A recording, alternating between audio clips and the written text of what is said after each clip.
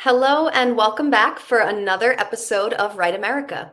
This literary series was dreamed up by author Roger Rosenblatt in an effort to bridge the great divide in our country through readings and conversations from award-winning, nationally renowned authors and new and emerging writers. My name is Lauren and I will be your host for the evening. If you are not familiar with us, Book Review is Long Island's largest independent bookstore located in Huntington, New York. We have a great episode in store for you tonight featuring readings from writers Vijay Seshadri and Kaylie Jones. If you missed last week's episode, it was a special episode with Rita Dove and Roger Rosenblatt, or any of the previous episodes of Write America for that matter. You can go to Book Review's Crowdcast channel and watch the recordings at any time. Tonight's episode is also being recorded, so if you missed something, you can always go back and watch the episode again. Now, before we get started with the readings, there's just a couple of things that I would like to show you about Crowdcast so that you know how the event works tonight. First off, there is a button right down here. If you click that button, it says buy signed copies of Vijay and Kaylie's books. It will bring you to bookreview.com where you can purchase signed copies of their books. There is also a button down here that says ask a question. If you have a question at any point during the event for either of the writers, you can just drop it down below by clicking ask a question. And then I see that some of you have found the chat, so please feel free to talk amongst yourselves, comment on the event, and of course, drop your emoji applause so that we know that you like what you're hearing. And let me see. And that's all I have for you, so let's get on with the readings. Our first reader tonight is Vijay Seshadri. Vijay is the author of 5 books of poetry, as well as many essays, reviews, and memoir fragments. His work has been widely published and anthologized and recognized with a number of honors, among them the Pulitzer Prize for Poetry and the Literature Award of the American Academy of Arts and Letters. So please welcome to your screen, Vijay Seshadri. Oh, hi. Hi, everyone. Hi. Hi. There's feedback. Are you hearing feedback? I don't, but what I'll do right now is I'll close out your video really quick and bring you back on, and hopefully that will fix it. So let's just do that really quickly. Okay. Sorry, everyone. Let's see. Okay. That might just take a second. Right. How about now? Is it better?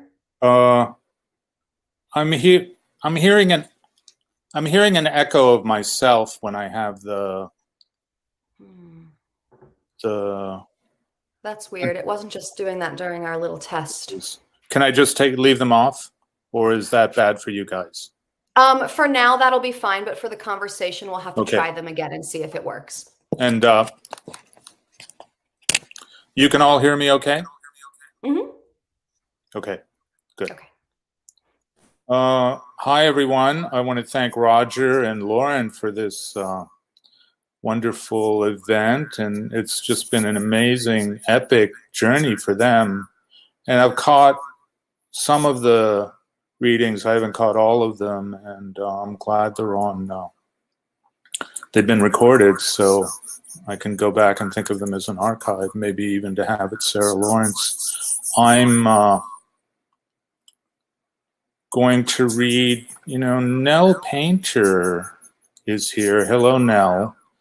And she says in chat, looking forward to new poems by Vijay Seshadri.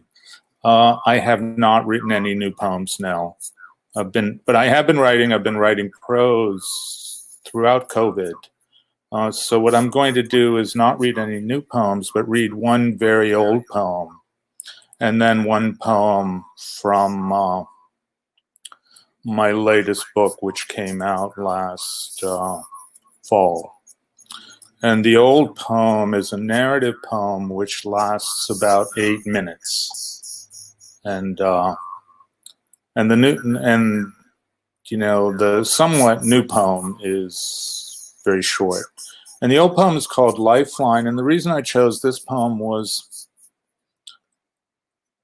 of the title of this series, which is Write America. And I thought, well, this is my most American poem.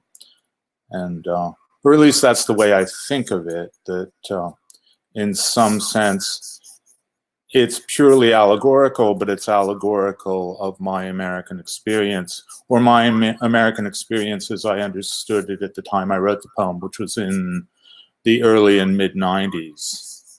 And it's a poem about someone who gets lost in the woods, and it refers to, goes back to a period when I was living on the Central Oregon coast, which is something about which I'm writing prose now. So it has a lot of intersections for me in relationship to both this event and the current work that I'm doing. And here's the poem.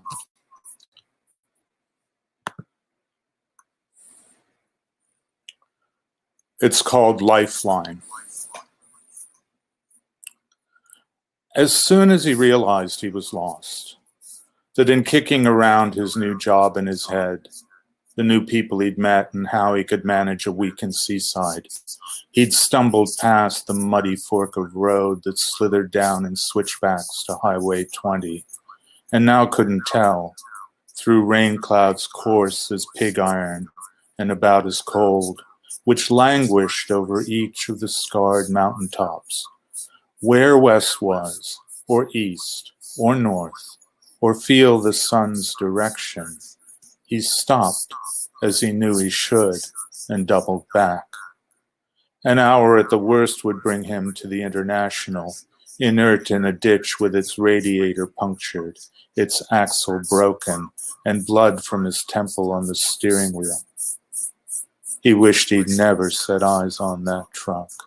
Here he was, trudging like an idiot through 1,000 square mile dead spot of Douglas fir, soaked to the bone and hungry, with his head throbbing. He wasn't up to this, he said to himself, staring disconsolately outward to the numberless ridges and valleys, singed with the bitter green of the firs.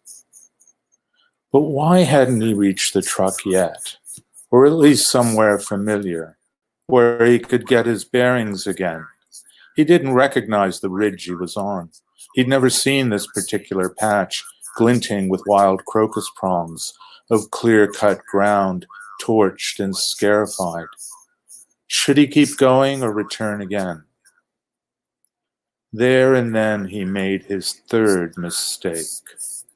Hearing or thinking he heard, deep in the valley below him plunged in mist, a chainsaw start and sputter. He made off down toward the sound.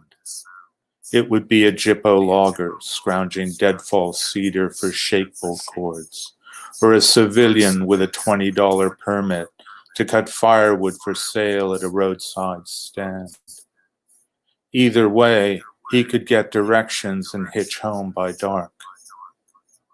Hours later, night found him in a hollow, shouting until he was hoarse for someone, anyone. The weekend was almost here and no one at work would miss him before Monday. He lived alone, idiot, he lived alone and couldn't count on a single person to send out an alarm. Those first hours he spent shivering under a lip of rock, wide awake, startling at each furtive night-hunting animal sound, each flap of the raptors in the branches overhead. On the second day, he lost his glasses.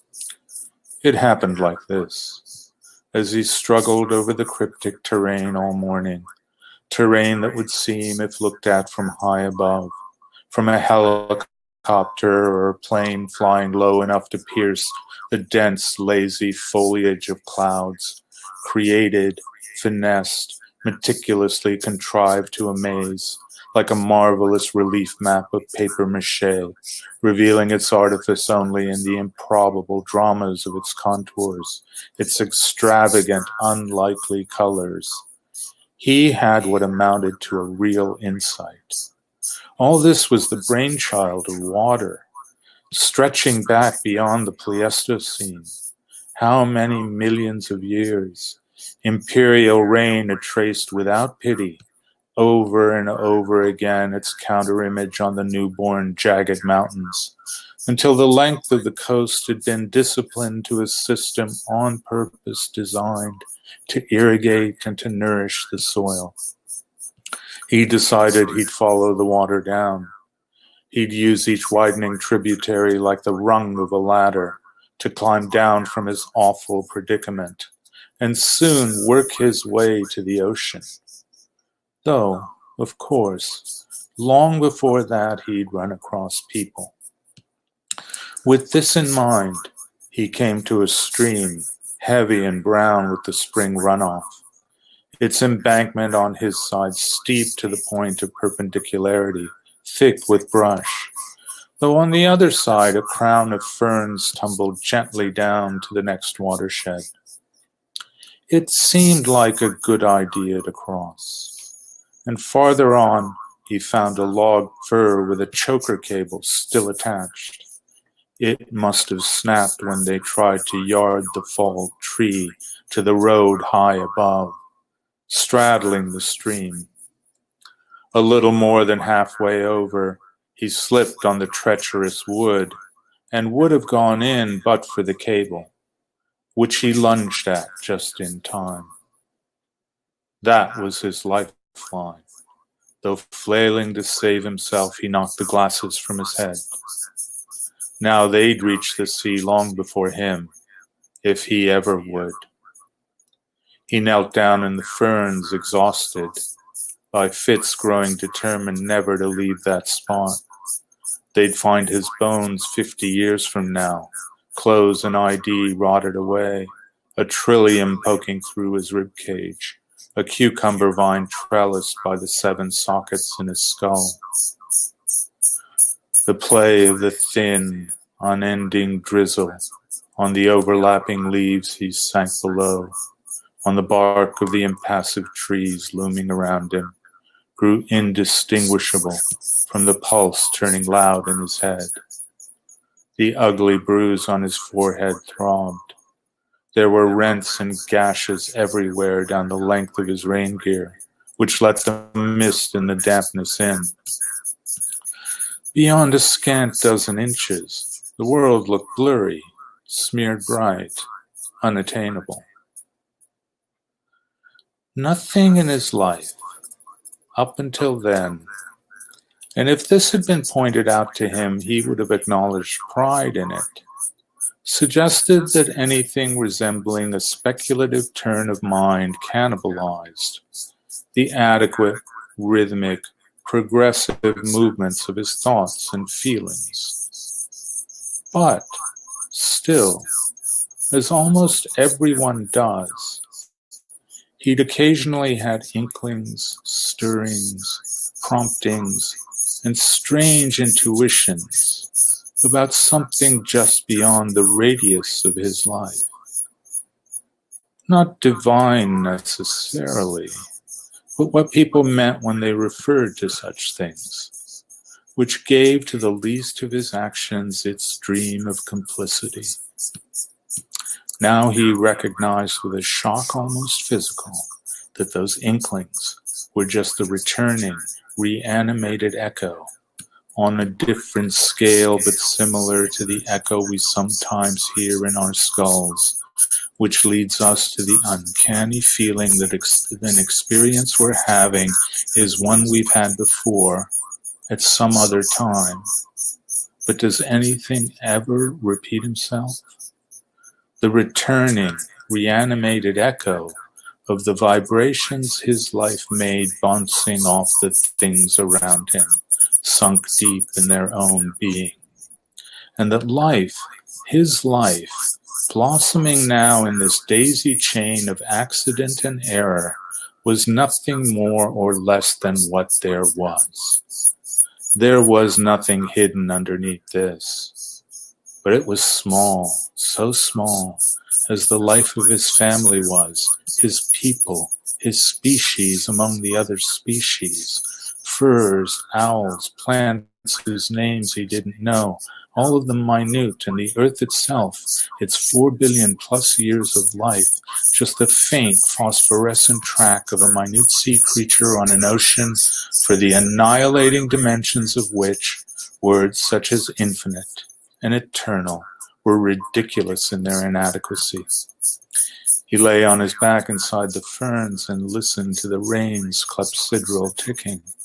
He tried to grasp. What was it? But it clattered away, that slight change in the pressure binding thing to thing, as when an upright sleeper shifts just a little, imparting to his dreams an entirely different train of meaning. Beyond those clouds, the blue was there, which shaded to blackness. And beyond that blackness, the uncounted, terrifying celestial entities hung suspended only by the influence they had on one another. And all of this was just a seed inside a seed inside a seed.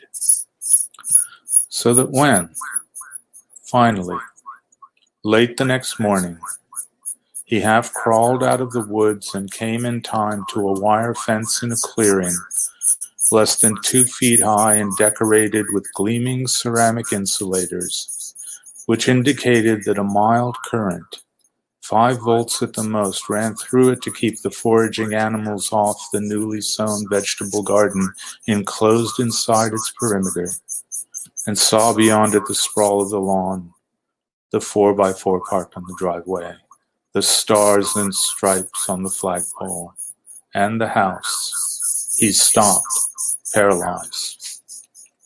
The wind was blowing northwest. The clouds were breaking up under its steady persuasion. But try as he did, he couldn't will himself to step lightly over that wire and cross the garden's sweet geometry and go up to the door and ask to be fed and made warm and taken home. By that small fence, he sat down and wept.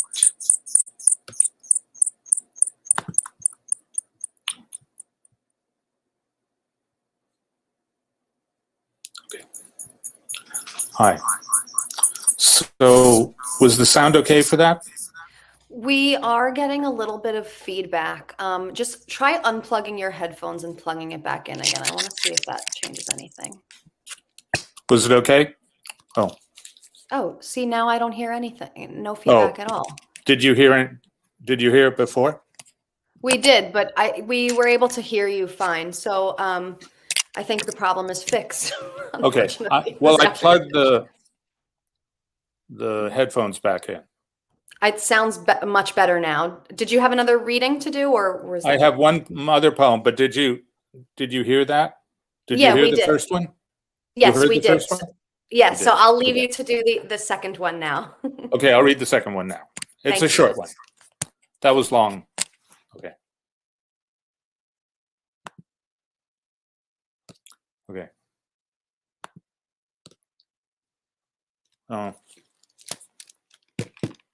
Yeah. I'm going to close with this poem. And it's the first poem in my book, new book.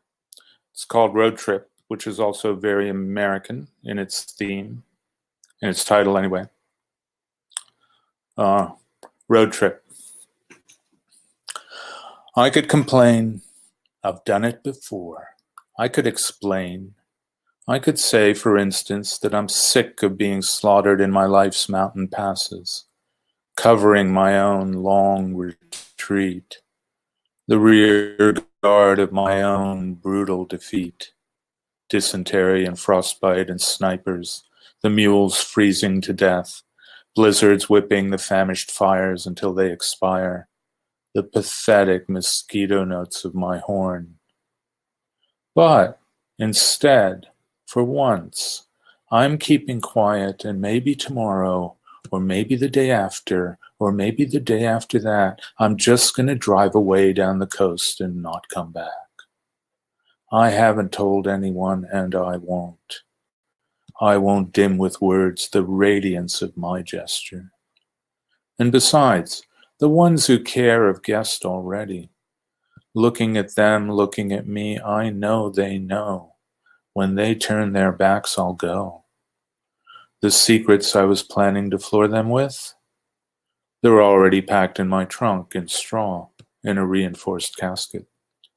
The bitter but herbal and medicinal truths I concocted to revive them with? Tomorrow or the day after that, on the volcano beaches fringed with black sand and heaped with tangled beds of kelp, by the obsidian tide pools that cradle the ribbed limpet and the rock-bound star. I'll scatter those truths to the sea breezes and float the secrets on the waters that the moon reels in and plays out, reels in and plays out, with a little votive candle burning on their casket. And then I'll just be there, in the sunset's coppery sheen, in the dawn pearled by discreet, oblong, intimate clouds that move without desire or motive. Look at the clouds. Look how close they are. Thank you. Right. All right. Thank you so much. I'm going to turn your camera and mic off for the time being, but we will see you back at the end for the conversation. So thank you so much, Vijay. All right, up next, we have a reading from Kaylie Jones. Kaylie is the author of Lies My Mother Never Told Me, a Publisher's Weekly starred review memoir chosen as one of the hottest summer reads by the Palm Beach Pulse, the Daily Beast, and the Pittsburgh Post-Gazette. Kaylie has taught in the public schools of New York City through Teachers and Writers Collaborative and has helped found the MFA program in writing at Long Island University, which is now SUNY Stony Brook Southampton campus, and the MFA program in writing at Wilkes University. She teaches memoir, literature, and fiction at both schools. So please welcome to the screen, Kaylie Jones.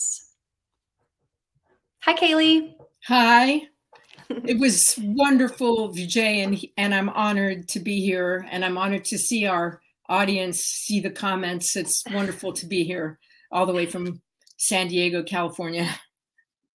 I'm going to read an essay that was just published. It's in the July-August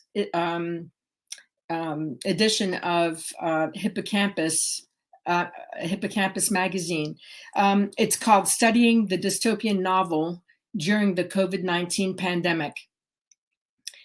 In August 2019, I was asked to teach a course on dystopian fiction for spring semester 2020 at Stony Brook University's MFA program in creative writing, where I've been teaching for many years. This seemed at the time like an exciting opportunity to further explore a genre that has always fascinated me. Dystopian fiction is a warning bell tolling in the distance, urging us to pay attention, to beware, to curtail our greed, our arrogance, our zealotry, or else the future of the planet may look something like the oppressed, ravaged worlds that are conjured to life in many of these novels. We spent the first 7 weeks of the course reading and discussing the rise and fall of vast empires, nuclear holocausts, and oppressive dictatorships in imagined societies. My left-of-center leanings were no secret to my 4 young graduate students, although I attempted to stay away from current politics, no easy task. Between the end of January and early March, as we read and discussed Yevgeny Zamyatin's We, Ursula Le Guin's The Dispossessed, and Octavia Butler's Lilith's Brood, among others, the spread of the novel coronavirus grew more and more dire. High casualties in Italy, France, and Spain, and by February, reports of hotspots in Washington State, California, and New York. By the second week of March, out in Southold, Long Island, where I was staying, COVID-19 had spread through the community at alarming speed.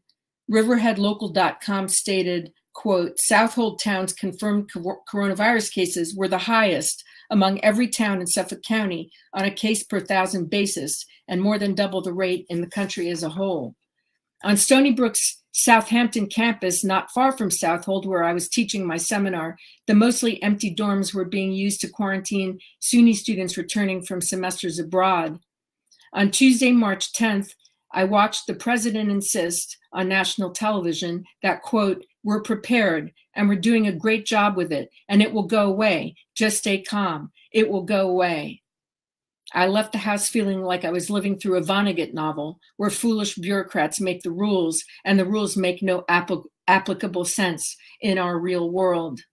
Our next book was Margaret Atwood's The Handmaid's Tale, where in the near future, following a catastrophic drop in the birth rate, A repressive Christian fundamentalist theocracy has overthrown the US government. Women have lost their human and civil rights, and those who are deemed subversive but who can still bear children are enslaved as reproductive chattel. The first time I read The Handmaid's Tale was in the early 1980s. I found the novel thoughtful and entertaining, but improbable. Even under Reagan, I never for a moment considered a government takeover by the Christian far right a possibility because I had faith. I had faith in the Constitution. Reading Atwood again now was profoundly unsettling. I walked into class on Tuesday afternoon to find my students waiting for me in total silence, not chatting and laughing as they normally were. Their faces were expectant, gloomy expressions. Within a matter of weeks, this course had taken a turn from speculative fiction to not so speculative at all. Quote, "Please tell me the dystopian world we live in is a simulation. Please tell me it's only coincidence that I took a dystopian literature class as the world progressively becomes a dystopia. Please tell me that lie-swallowing Americans that lick the boots of the government will realize the indescribable insanity of blind obedience." From Isolation, an essay by MFA candidate Jen Cooper.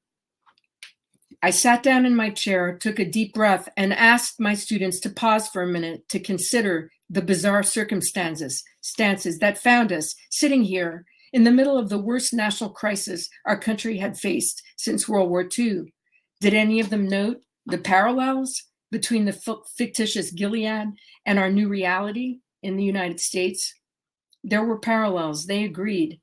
Jen, a non-binary LGBTQ activist, said they felt like they'd been living through The Handmaid's Tale since the 2016 election. Mackenzie chimed in. She was also disturbed by the current rise in Christian fundamentalism in our nation, as well as the racism and anti-Semitism brought about by the resurgence of the white supremacist movement, a movement that in every important way shares the same values as the fascist theocratic government in The Handmaid's Tale. I wanted to calm their fears. This would be our last meeting before spring break. I urged them to be vigilant, to follow the CDC's guidelines, to watch the news, and to check the sources. In creative writing programs, the line between our public and private lives is so thin, it's sometimes frays. I shared that I was still planning to leave for California on Friday. I was very worried for my daughter, who just graduated from college and was alone in our new home. She didn't yet have a driver's license, and if we truly went into some kind of major lockdown, she would be stranded and alone. I told them how my daughter and I had gone through a period of bitter fighting, followed by alienation, when our family life came to a crashing end, with her father's hospitalization for treatment-resistant depression and his suicide 2 years ago. Buying this house together in San Diego had been an act of faith, and we were still on tenuous ground. My students nodded in silence. We didn't know then that we would never meet again in person. Quote, "As each week of quarantine passed and people rioted to open up the country, flooded the beaches without masks or social distance, and the government sent bailout checks to the industries chiefly responsible for cultivating and spreading the disease, it became even more clear that the dystopian blueprints were right." From Dystopian Thoughts, an essay by MFA candidate Jimmy Hittner. On Thursday, March 12th, a state of emergency was declared for Southold Township. I agonized over my decision to fly. A friend drove me to JFK on March 13th.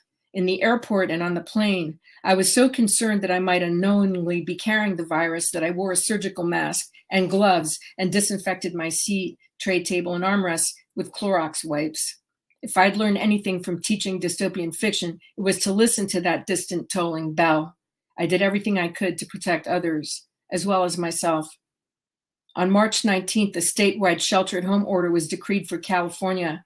The next day, Stony Brook announced that all courses would resume online and remain virtual for the rest of the semester. My students and I mastered Zoom, and our weekly discussions continued. No one ever showed up late. No one shirked the work. Cal, one of the two young men contracted COVID-19 and was very sick, yet he missed only one class. Of all our discussions, Philip K. Dick's Do Androids Dream of Electric Sheep stands out in my mind, the only novel chosen by class vote. On that day, April 28th, COVID-19 cases in the US had reached 981,134 with 50,327 fatalities. Out walking our dog that morning, I ran into a neighbor, a friendly retired Navy officer. When he saw my terrified expression, he scoffed. The flu kills more people, he said, and he wasn't going to change his life for this bullshit. Dick's novel describes a poisoned earth blown to ashes by World War terminus. Almost all animal life has perished. Owning a real live animal becomes every human's deepest desire. The rich have fled to Mars and are trying to rebuild society in a gravely inhospitable climate.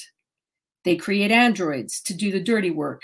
Androids are slaves and are treated as slaves. But some androids, smarter, stronger, more resilient, revolt and flee to Earth to try to pass as humans in order to live free. I pose my students this question. If sexual intercourse with androids is illegal, why are they given sexual organs? Human arrogance, they said. Human greed.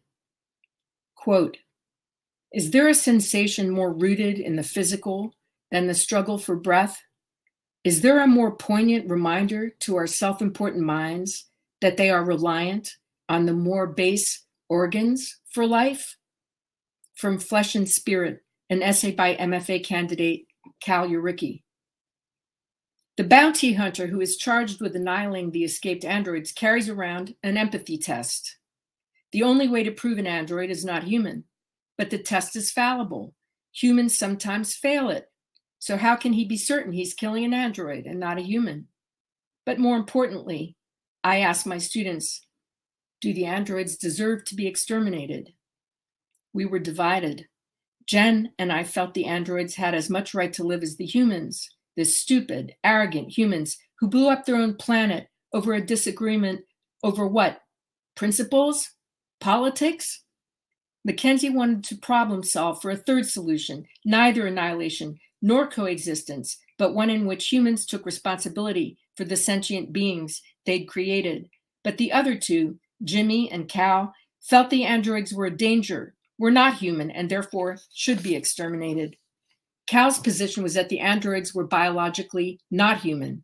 They posed a threat and must be neutralized.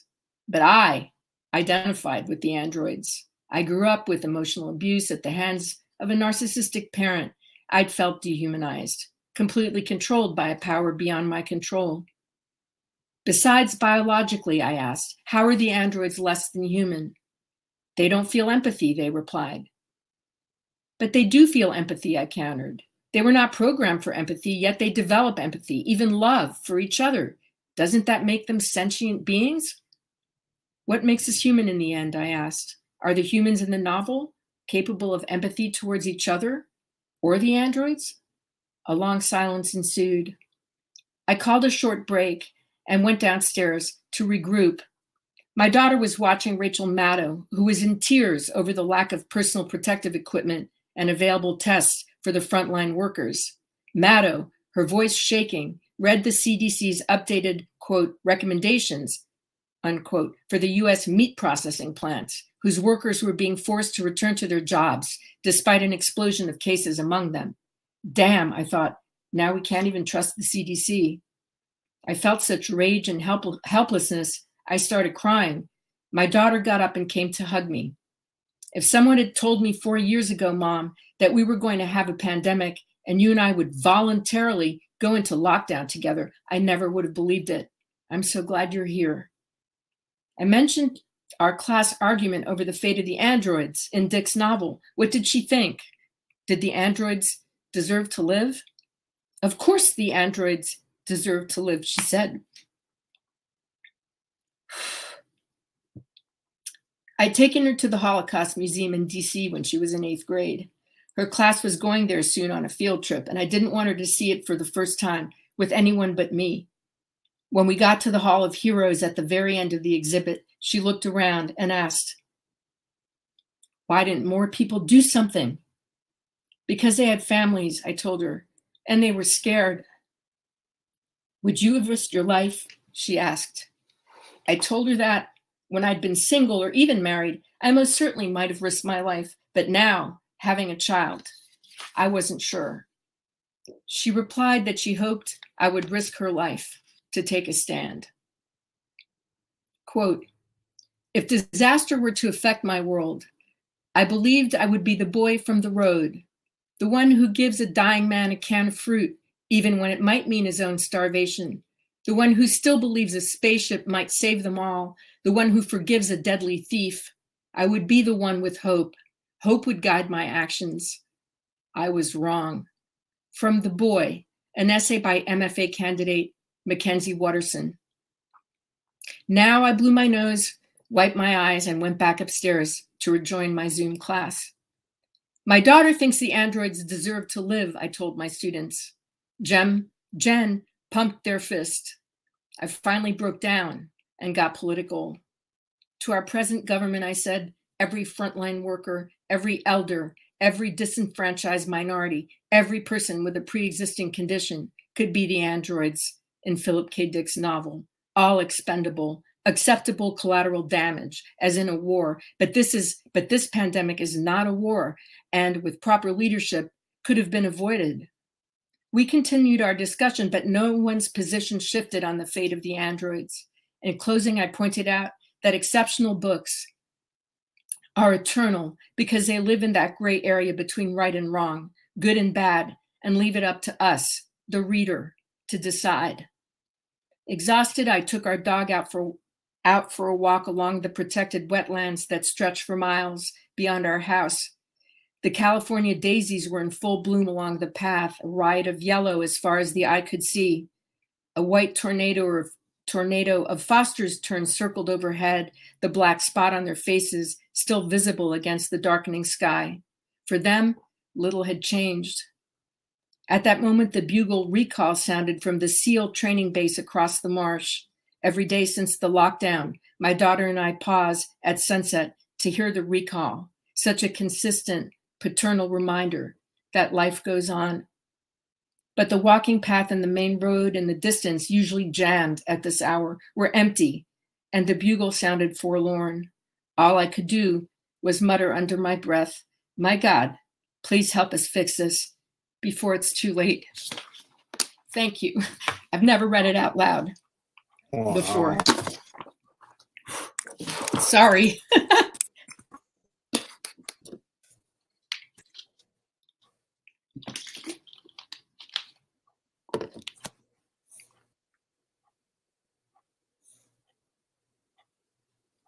Yes.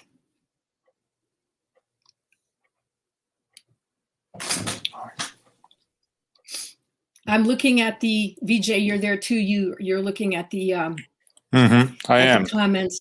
Yes. Nell says your account of your students and the fate of the androids makes me think about American slavery. Yes, exactly. And I think that was what he was talking about as well. And we did a lot of talking about slavery during that class.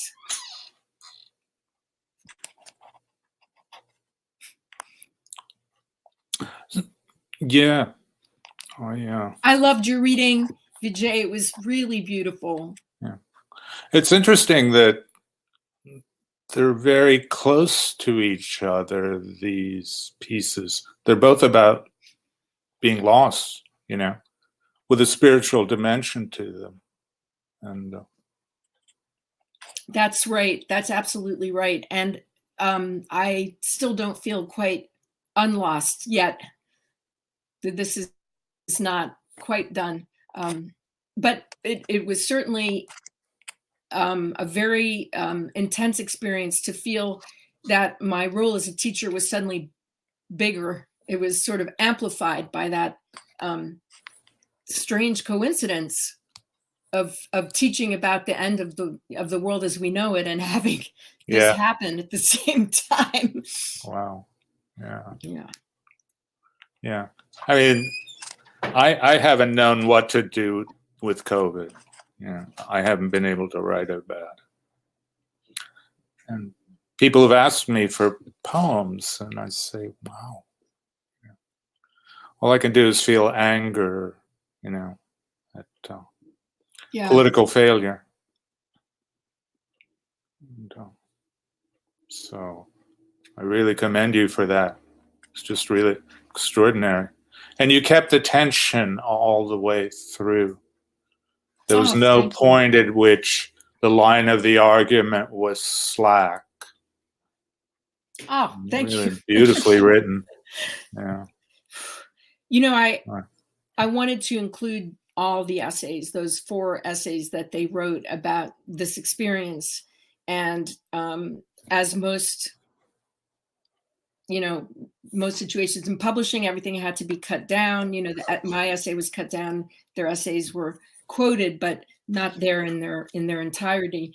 But they, you know, they really worked hard in that class. And they really did see the connections between, you know, the books we were reading and what was going on with us. You know, I loved your 2 poems, and I felt really nervous for the narrator in the narrative poem, the first one. Yeah. But I knew it would be okay. But I thought that ending was beautiful, really, really powerful too. Yeah, for some reason I keep coming back to that poem now. I don't think I'd read it for, you know, maybe 15 years before COVID happened, and the bewilderment I wanted to represent is something that I've felt throughout COVID, you know, and the mystification about being in circumstances that are overwhelming, you know. So how do you kind of circle yourself in some way and reconstitute your imagination in such a way that you can deal with something like that? Yeah. Yes. Yeah. I mean, right now I'm writing about Bangladesh, which is sort of, that's where the global warming apocalypse is going to land first, because it's the largest river delta in the world, and 30% of it is under 5 meters above sea level. And so, and I'm having that same feeling of bewilderment. How do you describe this, and how do you write about it? Yeah, it's really interesting problem. The new problem, right? Yes. Are you approaching it from a personal narrative standpoint, or have you decided how you're going to? Yeah, when I was there, I'm not putting myself in it, but it is a personal essay in that the experiences I'm describing are ones that I had, although they're described neutrally. And you know, talk about enslavement. The poverty in the country is such that, you know, people have no wiggle room. They have no way to move. And there's something tremendously heroic about the way the Bangladeshis are trying to pull themselves out of what they're in, you know. And then the callousness of human beings, right? I mean, India understands, for example, that this is happening to Bangladesh, and what have they done? They built a fence around the country, you know, and they have military patrolling, you know, crucial spots where refugees might come over, you know. It's just, the world we're going into. Wow. Not near me, but in Northern California right now, and actually last summer, the fires were so intense that our sky and the oceanfront was completely gray with smoke, cloud cover, and the fires burned so much, and yet people continue to think that we can master and control this landscape, you know, and it's truly, it's staggering how callous or also in some ways vain we are, you know, as a species, that we think we can master this, that we can control it. It's really shocking, you know, to me. Yeah. Yeah. Yeah. Should we, fences and walls as a solution, Hilma says. Yeah, exactly. As if that ever fixed anything in the history of the world. Yeah. You know, I like to feel that good things are happening too, you know, that there might be a way to get out of this impasse we find ourselves in, you know. I mean, certainly America is progressing, however clumsily. And yes, so, I think that's true. And seeing the sort of level of support, you know, for the demonstrations that happened last summer, too, was really in some ways really made me feel hopeful. You know, I had a hard time moving to this country as a young, you know, as a teenager, because I didn't know about, I mean, I knew about racism because my parents talked about it, but I'd never actually experienced anything like what I perceived here when I moved here. And I was often attacked for not holding the views that some of my, you know, classmates held. Yeah. But and I would tell my parents, you know, that I don't understand. And I still don't understand all these years later, although I understand better.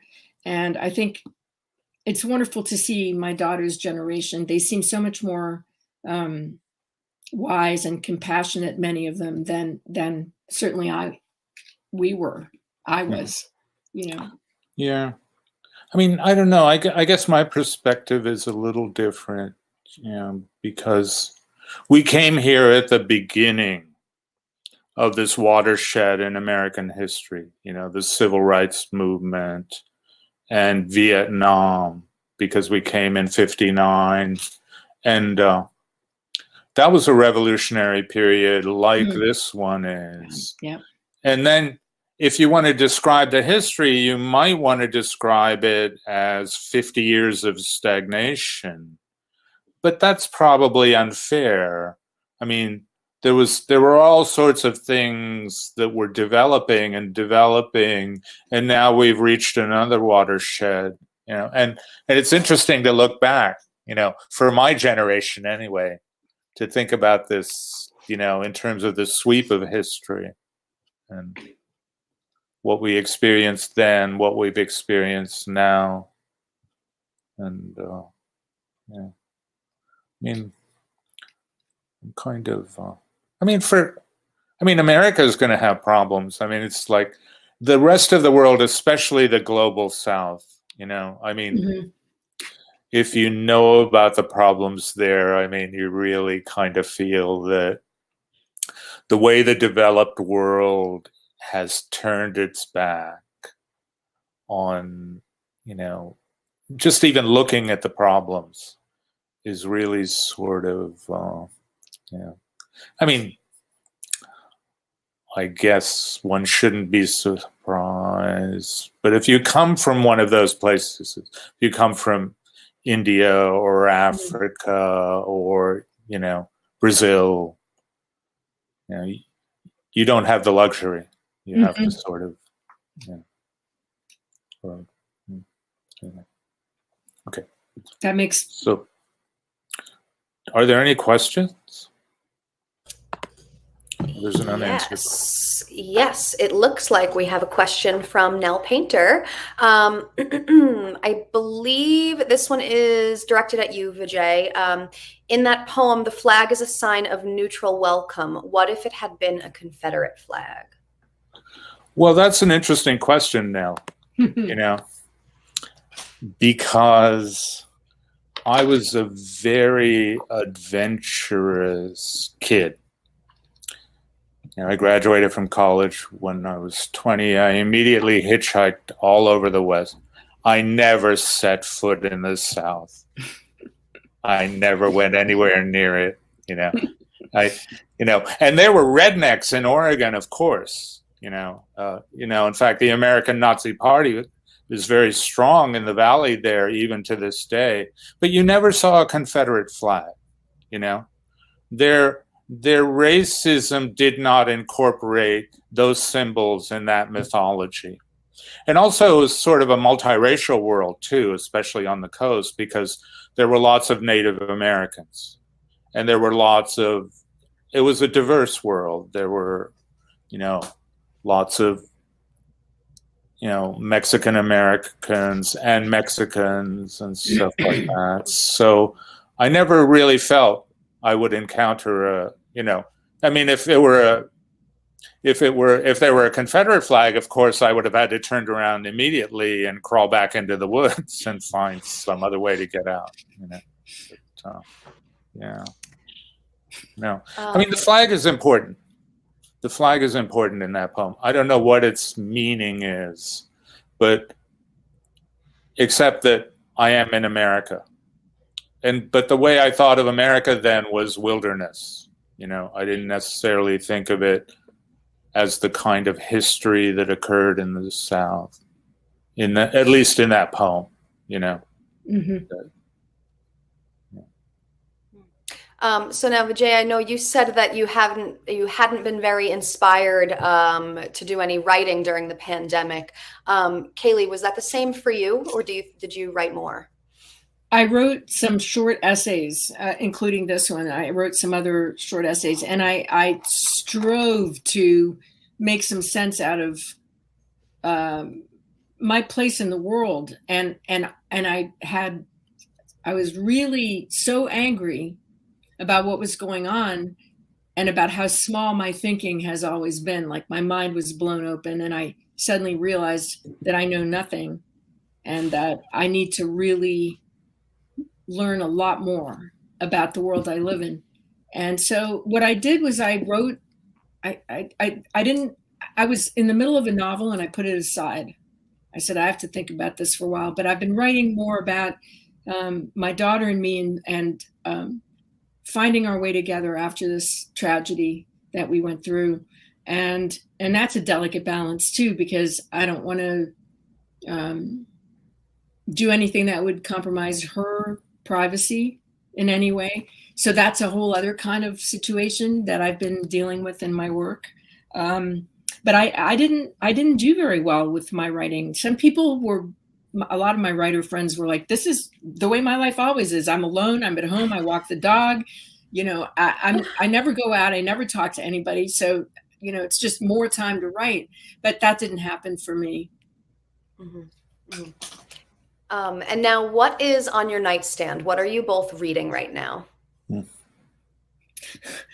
I'm reading The Young Henry of Navarre, Henri de Navarre, which is about Henry IV of France. It's by Heinrich Mann, who's the brother, believe it or not, of Thomas Mann. And it's a really good historical novel about a childhood hero of mine that I'm trying to write about in this novel that I put aside. Oh, okay. Interesting. What about you, Vijay? Well, I'm reading two books about Bangladesh. One is called The Rise of Islam on the Bengal Frontier, which is a book by a great American scholar, Richard Eaton. And then I'm reading The Blood Telegram by Gary Bass, who's a political scientist at Princeton. And it's about the Bangladesh War in 1971. And that's a very disturbing book. That war was so they're not on my night table. At night, what I do is I'm up in Vermont, and I watch reruns of Perry Mason, from about 9 to 11 on Amazon. That's reassuring. You know, I do that too. You like Perry Mason? I like old shows where everything is good and where, you know, everything ends well. They always get the bad guy. You know, at the trials, the good guy gets away and the bad guy goes to jail. Those are comforting before bedtime. Oh my God, yeah, totally. Right? The simple, simpler way that things, you know, Nice break from reality. Absolutely. Yeah. All right. Well, I think that is all the time that we have for today. Oh, Rita Dove is tuning in. That she says she watches reruns of New Tricks, a British. I'll try that. So yeah, that should go next on your list. Thanks, Rita. So I think that's all the time we have for this evening. I want to thank you so much, Vijay and Kaylie, for participating in Write America. I want to thank everybody who tuned in tonight. And of course, to the man, Roger Rosenblatt, for dreaming all of this up for us. Don't forget to click the button below the stream here to visit bookreview.com to buy signed copies of Vijay and Kaylie's books. And I hope to see you all right back here next Monday at 7 p.m. for another episode of Write America with writers Ursula Heige and Vanessa Cutie. So until then, we will see you next week. Bye. Bye. Thank you, everyone. Thank you.